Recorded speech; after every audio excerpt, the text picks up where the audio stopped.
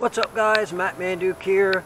I didn't bring my external mic, so I'm sorry if the audio isn't that great here, but so I did this the other day on a live stream and I enjoyed it so much that I want to come out here and do it again for you, which is the new trails on the blue side of the park, which is if you're at the Maurice River Bluffs, and like I am, where I'm at, if you head off in that direction, where you can see the trail markers there. This was a very cool trail. Now the new trails that I saw on the other side, they were very cool. I like the way you went up the stream and whatnot, but that depends on precipitation. This one had a lot of trees that were over the trail, and like I said, I tried it on a live stream the other day, but the live stream didn't go too well because it didn't come out very clear. And many of you guys who are my regular subscribers and watch everything that I make, no matter what I make, if it's a turd or not, then you saw that and you saw that it was kind of junky. So I'm really sorry about that, but I want to come out here and show these things again because I love these trails out here, and many other people do. So you know, if you're interested in checking out the park, I have many videos out here, not all of which are particular to explaining the park like this one will be, but I want to show this to you. And for the most part, I'm not going to talk through this video, so I just want you to get an idea. This is a new trail. It is a bicycle trail, but I have feet. I can walk anywhere where a bike can go. So I'm going to take that, and I'm not sure where it goes because I picked it up at the other end, and I think it actually crosses the trail, so I made a wrong turn and ended up here on the live stream. But like I said, I'm going to turn this around and we're just going to hike through there.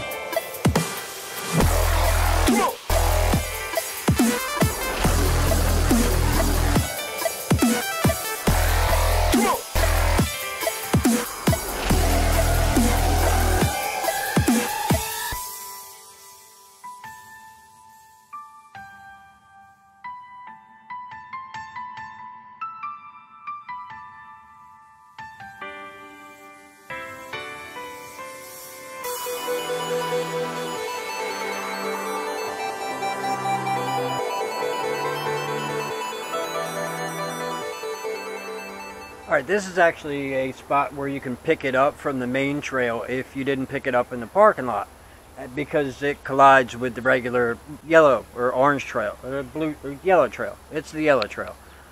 But the other thing that I actually wanted to talk about here is, I focused in on it, but I know there's more around here. Hold on. I want to focus in on something because I was curious about it myself the other day, and now I actually... These things are called burls, and I've always seen them in the woods on different things, but there's one on that tree, one on that tree up there, there's one on a tree over there, which I'm sure you can see it because I can see it on the little screen, and this is only a like 1.5 inch, but there's a bunch of them on that tree. Now what they are, as I looked it up, they're called burls, and they are strange growths that occur within the tree as the tree is growing because of either a fungal or insect infestation. Now I'm leaning toward it being a fungal infestation out here, where it might be an insect infestation in other places. I believe the ones that actually have holes all the way through them, and there are some of them in this park, that's probably from an insect that actually chews through. Whereas in the case of these, I think that's a fungal infestation, and that's because it's particular to the kinds of trees that it is. It's not just on pine trees, but it's not on oak trees. And there's a lot of different kinds of funguses that I've learned about in the woods. It causes them to grow differently, and a lot of times leads to the death of the tree, but not always. In the case of like this tree over here, that tree is still alive. It may die over time, but that doesn't necessarily mean that having a burl is going to kill a tree. And what I looked up on the internet said that the largest burl is something like 36 feet across or something, but that is actually on a redwood. They're a form of pine, and they only grow in California, the sequoia tree, or sequoia tree. I'm going to go ahead and get back to the trail because, well, that's what you guys are here to see.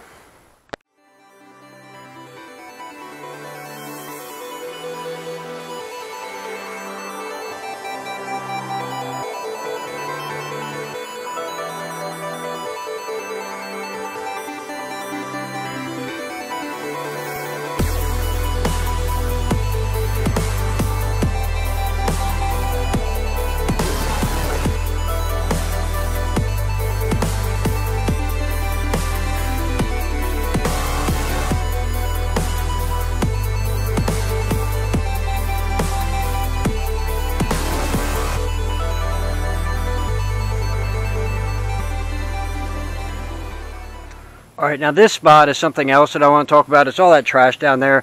That's actually from where this used to be private property, and in older times they used to just dump their own trash on the property. But some of that stuff looks like it's from the 80s and whatnot.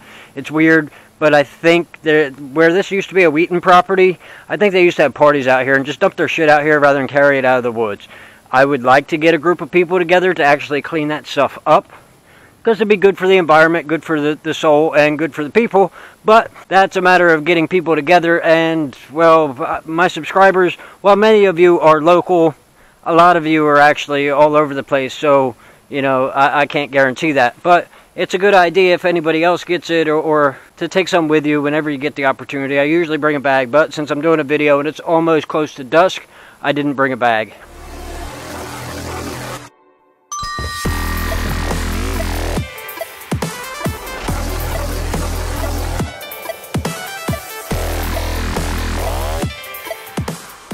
That tree is covered in burls, like all the way up, and it looks like it made it grow erratically. It's killed some parts. It has vines on it. That is, but it's still alive for the most part. It's just, let's get closer to it, because those kinds of things really affect me. This is a massive cedar tree here too. You know, for the park, it's not that it's all that big in its width, but just the sheer size of it is huge. Not compared to a sequoia tree, but it is a rather large tree. Now it looks like somebody may have burnt a vine here, but that could be a fungus that makes it look that way. But just look at all the burls up there. That's insane. It's bumpy everywhere. And then it's interesting because it's that tree, and all the other trees around it, well, it looks like mostly cedar, don't have burls. So, and then we got this one here that's dead, but it's all twisty. I really get into trees and really horticulture, but trees mostly because they're wild on their own and they grow on their own. But look at how twisty it is, just inside. That is wild, and I can get why people like driftwood because of that. But this vine's also kind of twisted like that. So yeah, I'm gonna get back to the trail, but I just wanted to point out some things. I like split trees. I like odd trees, and that's part of something that I really take in when I'm on a trail is the personality of the trees that are out on the trail.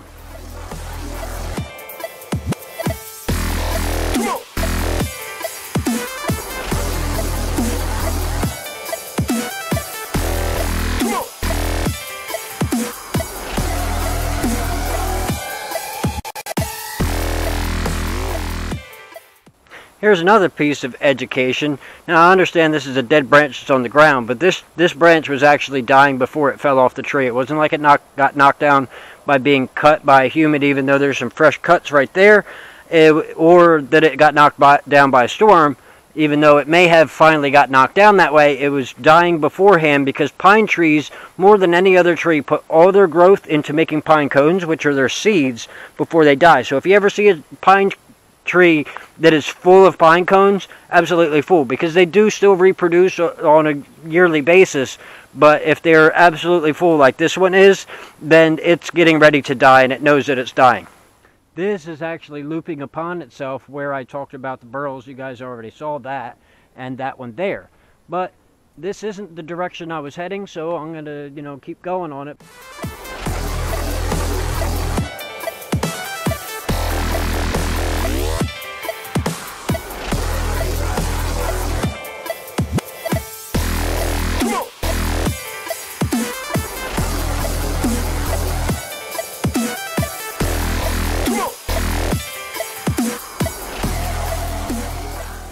I just want to point out how this tree, they actually cut it out so you're walking through it like at the tunnel. That's going to be awesome when things start really growing, because vines are going to cover that. It's going to be gorgeous.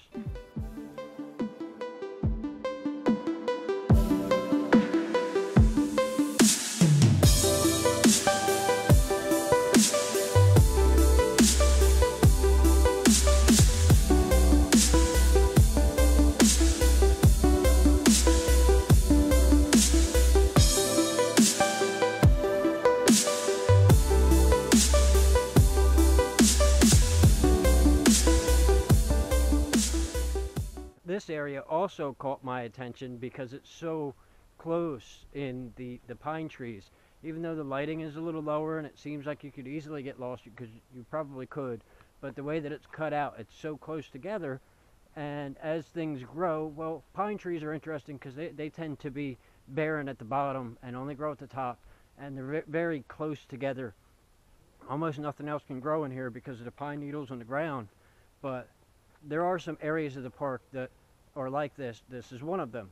I also like this tree here because even though it is dying, I like the way that it's just sprouting straight off of the trunk, as opposed to how they normally do off of their branches, which I find very enthusing. It's a very interesting tree. Here's another one that it has a dying branch that is making one, but I don't think the tree itself is dying. But this here, it's very, very entertaining. And I can imagine that on a bike that would be very, it'd be kind of thrilling because they're so close together, and being able to steer in such a way brings a new challenge. Even though this side is not very hilly, it is still challenging in some ways. Now this spot is actually the road that you normally come out on in order to access the yellow and the orange trails, but the bicycle portion seems to cross over, and that's where I'm headed.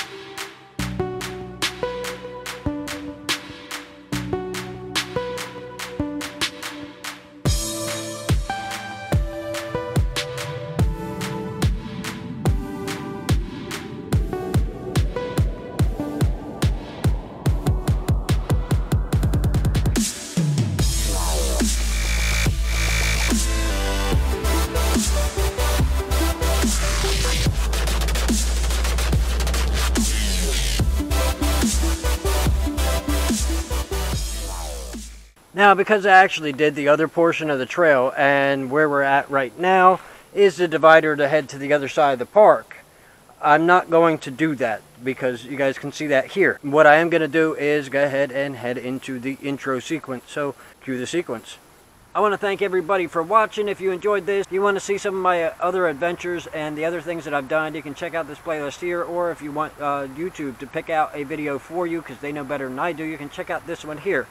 As always, guys, I want to thank everybody for watching. If you're into vaping and you want some high quality e-juice that is affordable, you can check out this website here, which will lead you to a place where you can get high quality e-juice for very affordable prices. See you next time.